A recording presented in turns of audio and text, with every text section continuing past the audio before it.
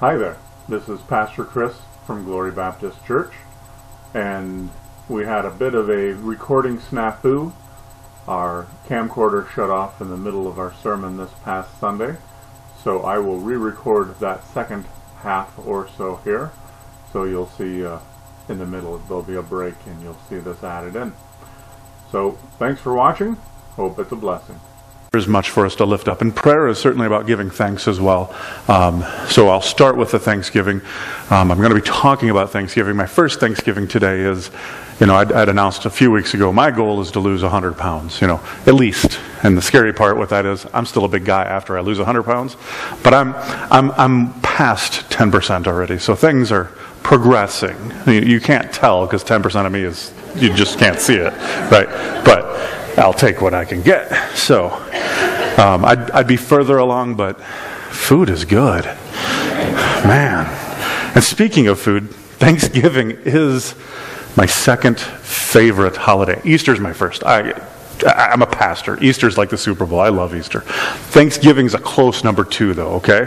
I love Thanksgiving. And it has something to do with, of course, the turkey. I don't like stuffing. I'm just not a stuffing guy, but turkey and more turkey and a side of turkey with my turkey and some corn and some potatoes. And if you've never had it, chocolate pecan pie. Ho, ho, ho. If you've not had it, look it up. I'm not kidding. I mean, it's one of those you can have a slice once a year, otherwise you will give yourself diabetes. It's that sweet, and it's that good, and it runs in my family, so I got to be careful. So, it's good stuff. But, it has more to do with, I enjoy that. I enjoy the football, of course. Yeah, I love football. But it has more to do with actually the background story of the Pilgrim people. Now, many of you know, but not all of you necessarily know, my first call as a senior pastor was a congregational church and a National Association of Congregational Christian Church. And if you don't know about the Congregationalists, they are the Pilgrim people. So when I was hired by that church, I'm not Congregationalist by background. I grew up Lutheran, but I consider myself Converge Baptist as my home, and that's my theology. And so when they hired me, I was kind of a fish out of water there. And so they said, okay, what we're going to do is we're going to send you to Boston, which is like the epicenter of pilgrims, right? We're going to send you to Boston, and you're going to spend a week there studying at a seminary level intensive course the history of Congregationalism and their polity. So I went out to Boston, spent a week at the Congregational Library, and studied and learned and read. And seriously, I had a stack of books that they made me read that was at least 2.5 feet thick, thousands of pages studying this history. And Congregationalism got its foundational start on the Mayflower. When the Mayflower came over, before they got off the boat, they signed the Mayflower Compact saying, when we get off this boat here at Plymouth Rock, this is how we are going to live. And this is how we are going to do business with one another. This is how we're going to do church with one another, and all those sorts of things. And so that was kind of the culmination, the foundation of Congregationalism. And so after I spent that week there, that meaning behind Thanksgiving grew, So I find that story inspiring, in fact, that this group of people who had been living in England decided, because of the persecution that they were experiencing because of their beliefs, they were Christians, and they were separatists, they were dissenters. They didn't agree with what the King of England had done on many levels, separating from both the Catholic Church, but also where the church was going. And so they were, in a sense, rebels. And as rebels, kings don't like dissenters. And so they were fairly harshly persecuted.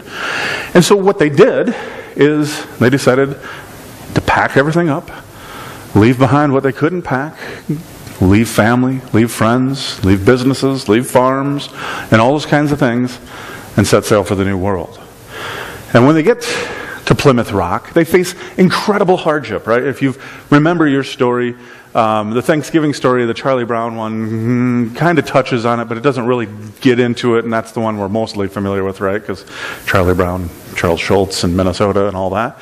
But they faced this incredible hardship in that first year. Just tremendously struggled with the weather, disease, pestilence, crops that weren't doing well. And what inspires me about their story is this incredible hard work that they had to put in order to survive in this new land. But the other part that really inspires me is the generosity of the Native Americans, who in many ways were the salvation of those first pilgrims. But what really inspires me, as I was saying, is what caused them to leave England in the first place. A vision. The pilgrims, you see, they had a vision of what it would be like to live in freedom. They wanted to worship and live freely. And it was this vision of freedom and this idea that they could go and express their faith freely that moved them to give up everything that they were familiar with, the comfort of their homes, their families, the assurance of food and crops that would grow, the safety of living in a country that had an army, had a navy, had protection. Give all of that up and set sail for the new world. And why I like their story so much is because they, as I read through it, help us personally examine what is it in this world that we would be willing to give up if we had a similar, clear, and compelling vision. Whether it is our time, our money, our energy, our possessions, or even life itself, we will give generously when we have a strong and clear vision. So today I want to look at 3 different biblical stories where vision helped people to give. Now, I've been talking about this before. I've mentioned this each week, and I'll mention it again. I'm talking about this after the offering, right? We're not going to take a second offering. I'm not asking you to give more money. This isn't about what you're giving today. This is about heart change and a lifestyle of generosity. This is about being generous in so many categories, not just money. One of the greatest places I want everyone to learn to be generous in is be generous to forgive. As I've said before, how many people want people to show up at their funeral and talk about their stamp collection after they've passed, right? You want them to talk about, maybe you had a cool hot rod or a nice car or a neat truck or a fancy lawn mowing tractor, right? You want them to sit there talking about that, though, at your funeral? Or would you rather them say, I screwed up this one time, bad. And Bill, despite not needing to, forgave me. And it impacted me in a way that I learned how to forgive others because he forgave me. Right? That's the kind of stuff I want people talking about at my funeral. I don't know about you, but I'd rather be known as being generous in forgiveness than known for the junk I collected. So we're talking about generosity as a lifestyle, not what you're giving in the offering. I mean, that's part of it.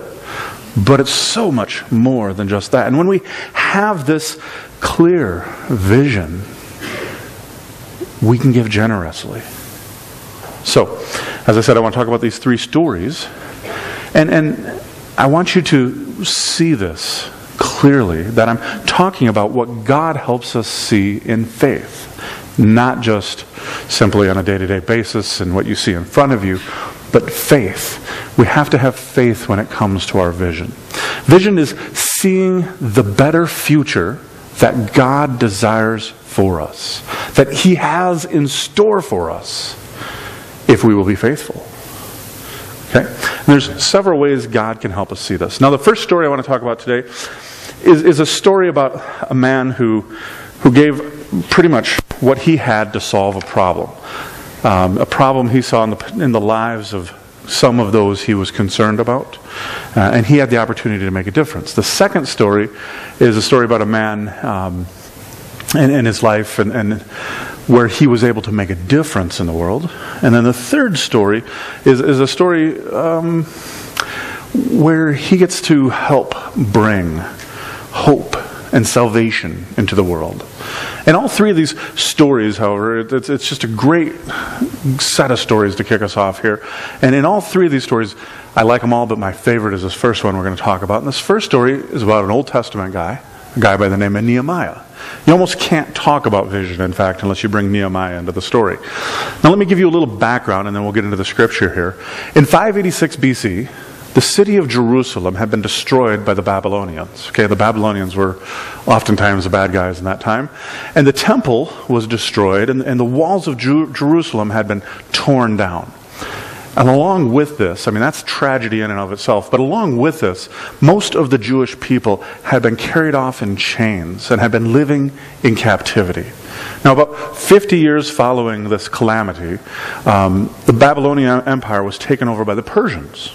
And then in 516, 70 years later, we find in Scripture that the temple is still laying in ruins. They had not rebuilt anything. The people of Israel had not yet been allowed to return and be freed. And so it's a mess. Israel is just disjointed, broken up. They're spread all over. They're in captivity. Jerusalem and the temple are laying in ruins. There's nothing in Jerusalem to give God's people the protection that Jerusalem was supposed to give them. And so 70 years this had been going on. Okay? Now comes the time of Artaxerxes. He's the king of Persia. And as we get into the story, we find Nehemiah is his cupbearer. Now Nehemiah, we find out, is from a Jewish family. And he'd been living in Persia since the fall of Jerusalem. And when he had heard that the city of Jerusalem had been laying in ruins still, that the wall had not yet been rebuilt, it broke Nehemiah's heart. So if you want to follow along, we're going to be Nehemiah 1, verses 2 through 4 to start off with. Nehemiah 1, 2 through 4. And it says this. Hanani, one of my brothers, this is Nehemiah speaking, so he says, Hanani, one of my brothers, came with certain men from Judah. And I asked them concerning the Jews who had escaped, who survived the exile, and concerning Jerusalem. Verse 3, and they said to me, the remnant there in the province who have survived the exile is in great trouble and shame. The wall of Jerusalem is broken down and its gates are destroyed by fire. And Nehemiah says, as soon as I heard these words, I sat down and I wept and I mourned for days. And I continued fasting and praying before the God of heaven. You see, Nehemiah saw a problem. It was a disgrace that the city of God to be lying in ruins, unprotected.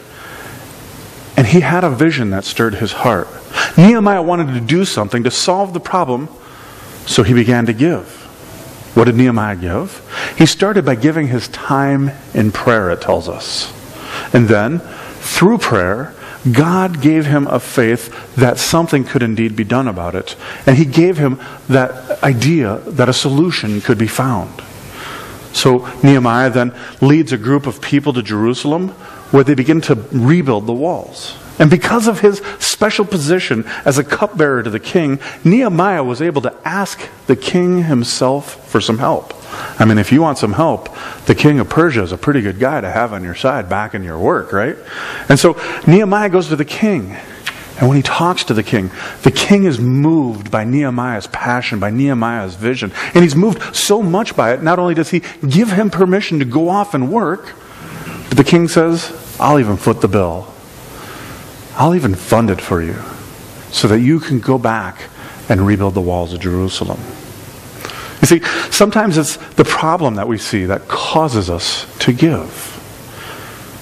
Here's another example. Someone at Glory, a number of years ago, recognized that there was a spiritual need in our community, in our region, a need to share the gospel with students. So from there comes things like our Wednesday night programming, where we have a kids club here, where parents and adults from our church help grow kids in the Lord. Someone had the vision and said, we need a youth pastor. Okay, and that leads to having guys like Kevin, who's doing great work with our students, sharing the gospel, right? Impacting kids who might not ever come to church on a Sunday morning here, but they are here regularly on Wednesday night. And he presents the gospel. I've heard him. He brings it. Okay? So somebody had the vision and saw the need in our region, in our community, for us to impact the kids of our region. Some of whom may never come to our church otherwise. Someone saw that there was a darkness that needed light, and then stepped forward in faith and began what became those programs that we have today. The same can be said for our VBS program. I was talking it up just a few minutes ago. Most of the students, most of the families that we serve, in fact, my wife and I just spent a handful of hours yesterday with one of those very families. They go to another church in another town, not too far from here, but they'll be here for our VBS. Our VBS is so good, even though they go to another church, they volunteer here at our VBS, right? Because they know it's They know it makes a difference. And so the work that we're doing matters. The work that we are doing makes a difference. That you would buy us a can of spray foam can have a spiritual impact. That's pretty cool, isn't it? Maybe not all of us are comfortable just walking up to a stranger and saying, let me tell you about Jesus, right? But I think most of us are comfortable to walk into Heitman and buying a can of spray foam, right? Now, we should all get better at sharing the gospel, too. There's got to be a bit of both. But we can make a difference. We are making a difference. We choose to invest, even though we may not ever see those families come here. Our goal is not necessarily as simple as bringing those families in. Yes, we want to bring those families in. I look forward to the day where we have no empty seats, and we got to figure out the problem. Right? When your kids, when your grandkids, when our neighbor kids, when people we don't even know yet are here. And we got a whole new set of problems we got to figure out. I look forward to that day, and I hope you do too. And I'm working towards that day, and I hope you are too. Investing, inviting in others. Because sharing the gospel is important. We've been given by God this wonderful facility, right? And I've been given by God all of you wonderful people. And we, together, are responsible to use all of this to His glory and His fame, right? I mean, I see the problems in this world. I hope you do too. I see the problems. We were just talking about this week. The problems of this world. The mess. Just stuff that is not the way it's supposed to be, right? Stuff that breaks God's heart and should make us weep. I see that in the world, but it's not just in the world. I see that right here in our community. Poverty, addiction, abuse, all sorts of other things. People who are desperate to hear and come into relationship with Jesus. And folks, I tell you what, that won't happen unless we choose intentionally to do things like our youth program. And that won't happen unless we do things, just like our youth programming that creates opportunities for us to share the life and eternity-changing gospel. Amazing things can happen here at Glory Baptist Church, life-changing, and in fact, life-giving things. And because of that, we support these programs and events, because we indeed can make a difference. A kingdom-impacting difference. We have a vision in our hearts to help those families and students to grow in faith. While we might not see each individual victory, we can know that at times that by giving our money, by giving our time, by giving our faith, our prayers, by giving our support, we can be part of the solution. Now, it wasn't until someone told Nehemiah about the situation in Jerusalem that he saw the problem. Sometimes we don't see great problems that are around us until someone tells us about it. So let me share with you a problem. You know, in our county, here in Aiken County, here in Minnesota, that the number of people who claim to be non-religious is growing. The number of people who claim no faith at all is growing. The segment that is often called the nuns and the duns, meaning they have no affiliation with the church or they're done being affiliated with the church. That is growing, whereas the number of regular church attendance people has stayed fairly static. Worship attendance overall, though, is declining, and that's happening in many churches throughout our region. And the question is, are we willing to open our eyes and our hearts and see this as a problem? Like Nehemiah, the problem can lead to a vision, and then we can solve it, but only can this happen if we are willing to give. The first thing that Nehemiah did was he prayed. He prayed, and so maybe we need to start praying and just asking God to show us how can we be part of solving this problem. Because problems can lead to a vision of solving the problem, which in turn can lead us to give. Now the second story about how vision moves us and energizes us, excuse me, and how it energizes us, excuse me, The second story about how vision moves us and energizes us to give is about a tax collector named Zacchaeus. Now, if you grew up going to church, or if you were in VBS as a kid, you know that Zacchaeus was a wee little man, and a wee little man was he. And he was short. I mean, that's what we know about Zacchaeus. Yet, he wanted to see Jesus. So he climbed up in a tree to watch Jesus as he passed by. This comes from Luke 19, 1 through 10. Luke 19, 1 through 10. There it reads, Jesus entered Jericho and was passing through, and behold, there was a man named Zacchaeus.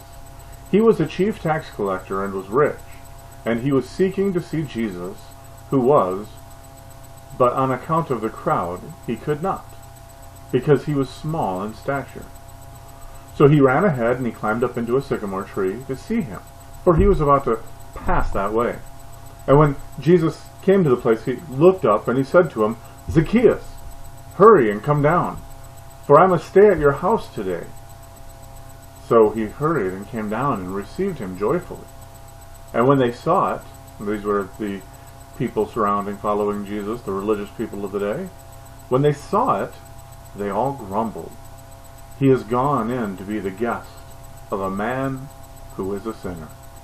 And Zacchaeus stood and said to the Lord, Behold, Lord, half of my goods I give to the poor, and if I have defrauded anyone of anything, I restore it fourfold. And Jesus said to him, Today salvation has come to this house, since he is also a son of Abraham.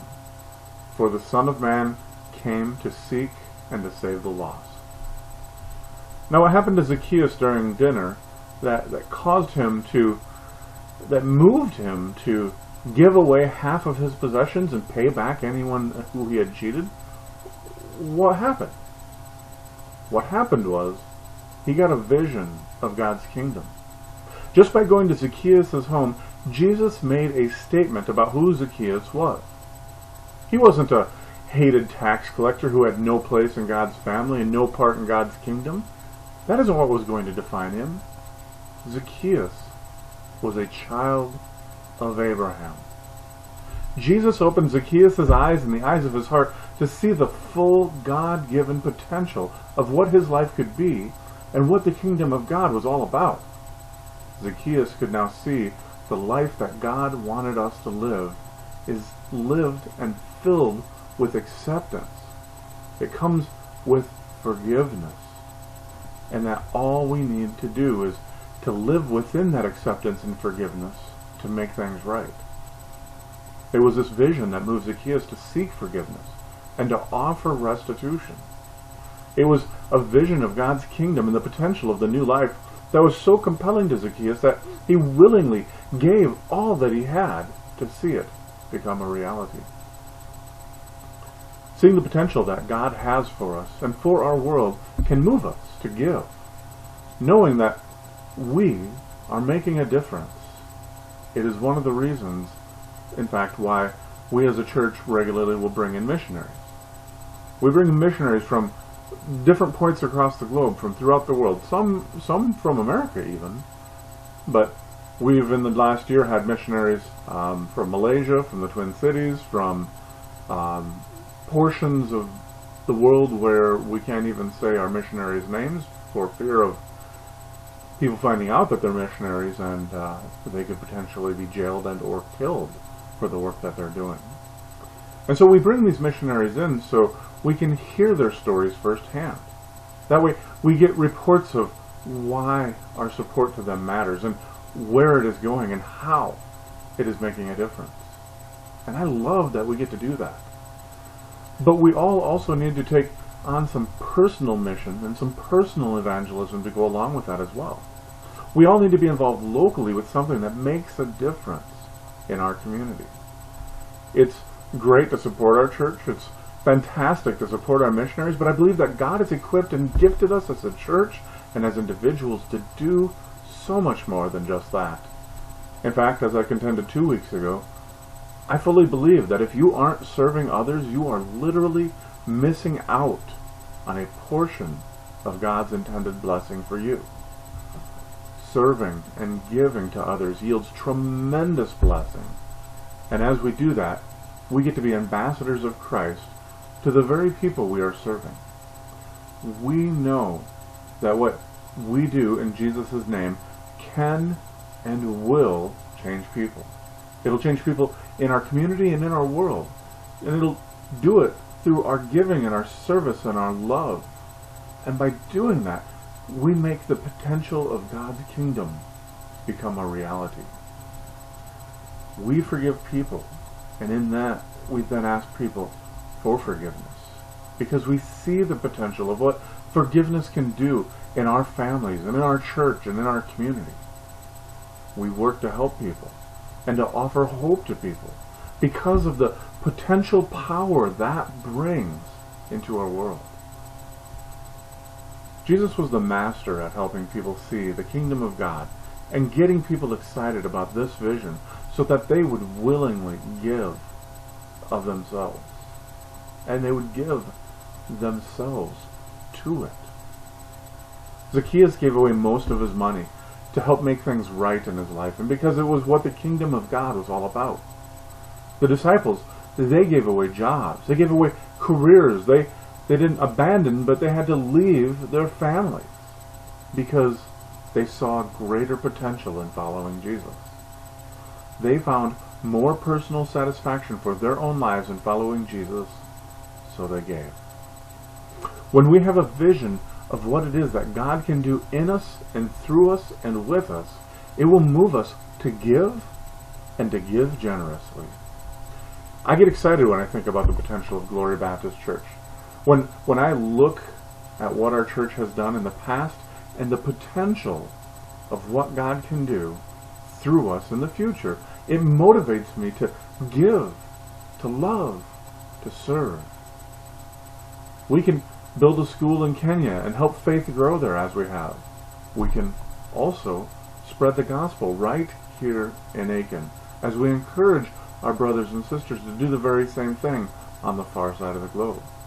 We can change the heart of a child through shoeboxes that we pack, that we send off into the world. Those are wonderful. But we can also feed our community through the community meal, and in that can live more fully and give more generously. And we can do all of this because we have a vision of what God can do in us.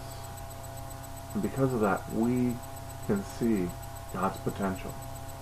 So the vision of a problem, or the vision of God's potential, can cause us to give. But there's also a third element. Sometimes it's a person who actually inspires us or causes us to give. And this was the case of a man named Thomas. Now Thomas was the disciple who was not in the upper room when Jesus first appeared after his resurrection. All the rest of the disciples got to see Jesus alive and standing right in front of them. And when that experience happened, that vision changed them. But you see, Thomas didn't get to see Jesus alive at that time with the other disciples. So he didn't believe that it was true. Now, a week later, Jesus appeared again, and this time Thomas was there. And the vision of the risen Jesus forever changed Thomas. John 20:26 through 28 says this. 8 days later, his disciples were inside again, and Thomas was with them. Although the doors were locked, Jesus came and stood among them and said, "Peace be with you." Then he said to Thomas, "Put your finger here. See my hands? And put out your hand and place it in my side. Do not disbelieve, but believe." And Thomas answered him, "My Lord and my God."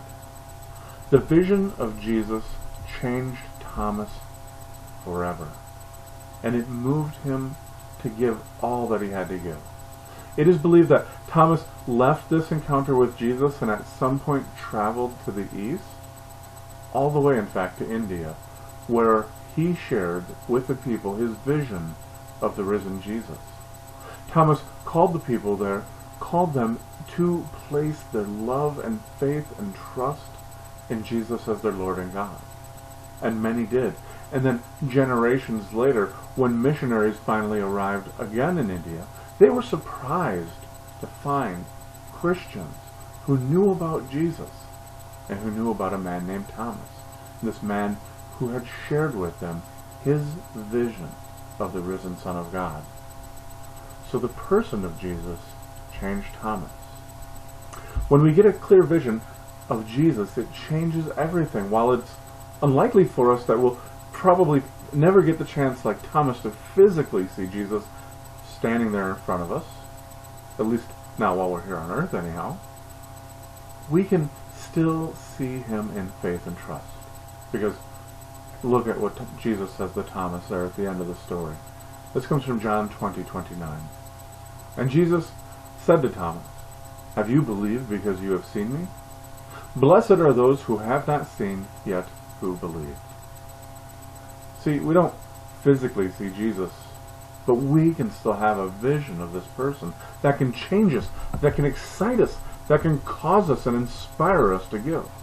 When we see Jesus in the Scriptures and the potential that God has shown us, it will change us and move us to give in ways we would have never thought of before. We would never believe that we possibly could. Everyone who encountered the person of Jesus gave. It started at the manger where the shepherds gave their praise. It ended after the resurrection where Thomas gave his future to God. We can have an incredible vision, a vision of Jesus who will move us to give and give all that we have. Now, without a vision of who God is, what God is doing, and what God wants us to do in this world and in the world around us, we might give some, but we won't give all. Generosity comes with a vision. Inspiration comes with a clear and compelling vision. Giving requires vision, and what can move us to give is seeing problems, seeing potential, and seeing the person of Jesus. It is my prayer that God would open our eyes and open the eyes of our hearts so that all of us may see Jesus and the potential of God's kingdom in our lives, that we might partner with God for amazing and tremendous and awesome and incredible things by being generous with all the things He has entrusted us with. Thank you, and Amen.